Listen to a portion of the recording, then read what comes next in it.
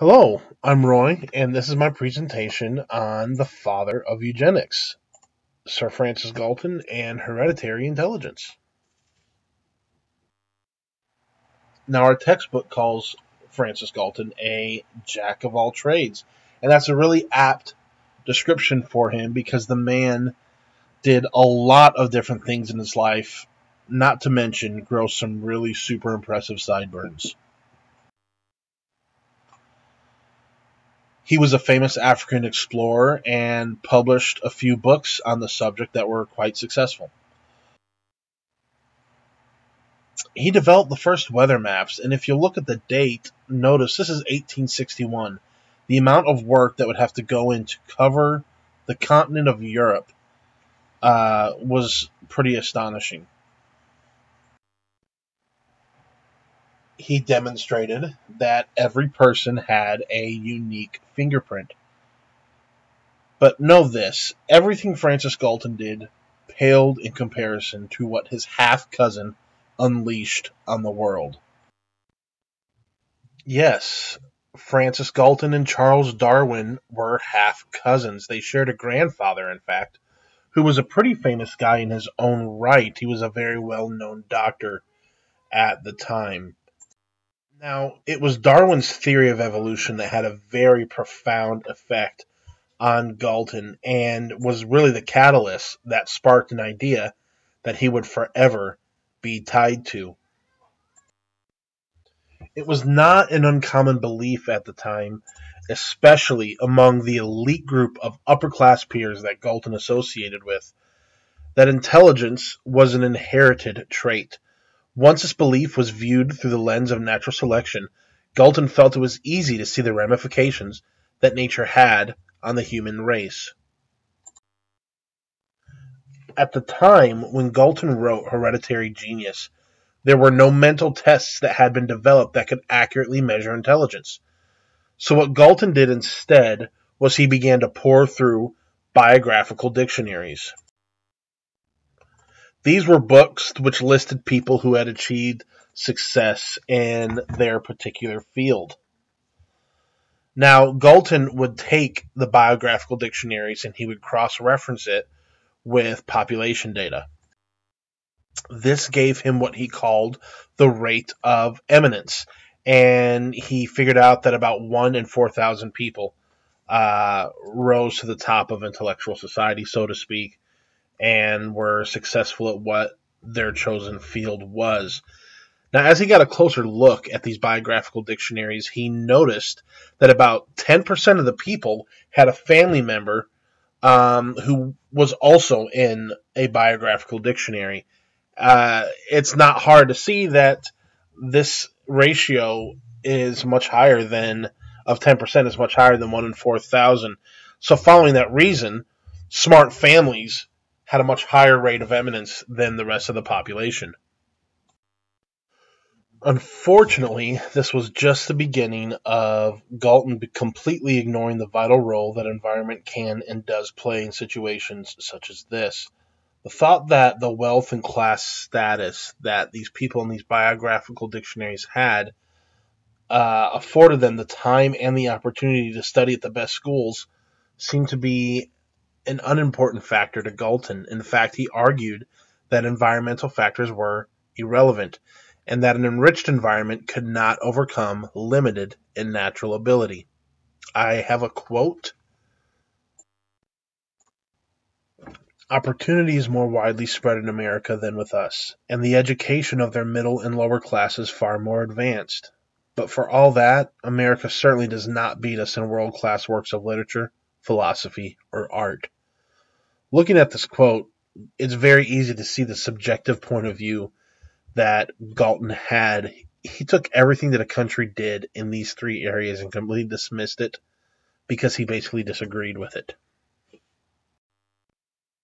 Please allow me a moment to defend Francis Galton. I understand it may not be easy after reading that last quote, but I don't want to be too harsh on the man. I think it would be easy to criticize him for his narrow-mindedness and say that he was only interested in finding evidence to support his hypothesis.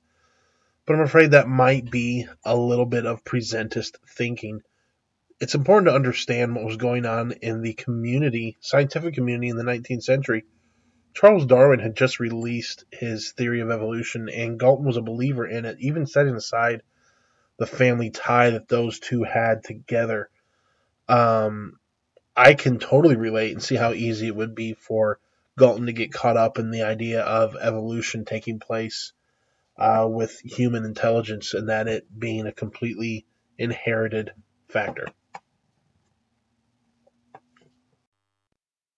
Darwin actually applauded his cousin's work, but not everyone was satisfied with Galton's findings.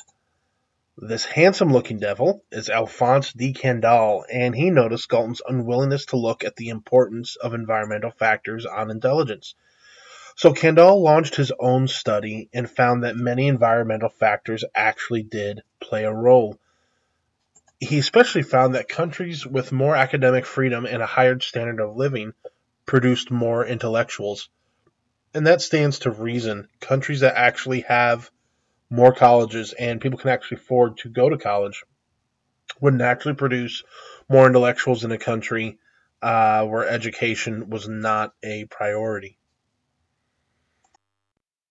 Predictably enough, Galton was not very appreciative of what Candolle was trying to do, and he was very determined to get more credibility for his side of the issue, and this caused him to develop survey methods and twin studies. Galton was really the first person to utilize either of those things, and they're still in use today. Galton took his survey method and distributed questionnaires to 180 members in the Royal Society. The Royal Society was just a group of men who were the leaders in science at that time in England. And he asked them many different questions about themselves, but among those questions, he asked them how early they were interested in science and whether or not that interest appeared innate to them.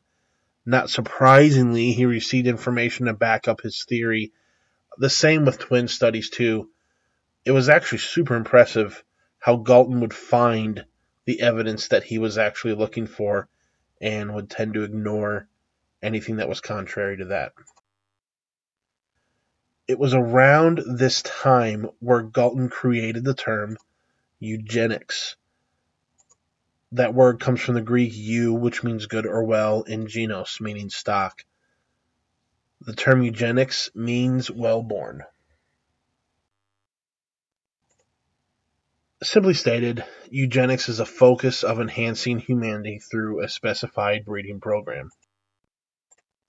In modern society, the term eugenics has a negative connotation that carries with it the weight of the atrocities that were perpetrated in its name, and deservedly so. Here's some propaganda from Nazi Germany in World War II that discussed their eugenics program. This is an example of negative eugenics. Negative eugenics is a desire or intent to halt the reproduction of those with real or perceived genetic defects. And these were the foundational beliefs of people such as Adolf Hitler and Margaret Sanger. Galton was a proponent for positive eugenics. He thought it was important to encourage intelligent and talented people to marry and reproduce. Eventually, this would enhance the intelligence of human beings and allow them to reach their highest potential. Galton founded the Eugenics Society, a journal on the study of eugenics, and spent the rest of his life promoting a world with a eugenic foundation.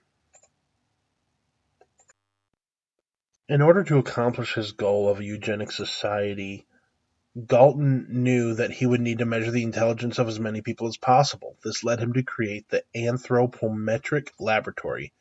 It was here where he took basic physical measurements as well as sensory and motor measurements. Galton argued that intelligence was tied to neural efficiency and sensory ability.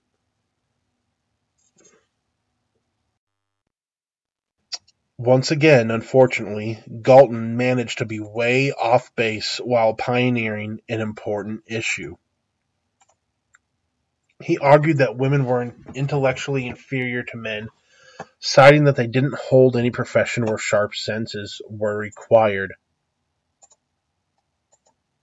It didn't occur to Galton that women were not in those professions simply because they were not afforded the opportunity, education, or sadly permission to acquire them.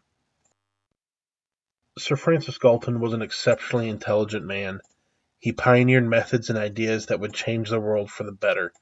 Psychology would not be what it has become today without the contributions that he made to it. He took the idea of natural selection and survival of the fittest and was the first person to apply that idea to human intelligence.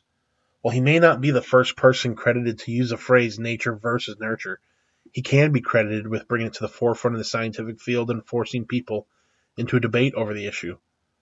I think it'd be a travesty to only look at the mistakes that he made, and yes, he did make some. But when we look at the big picture of everything he did, I think it's an understatement to say the man was an impressive individual. And these are my references. Thanks. You guys have been a fantastic audience.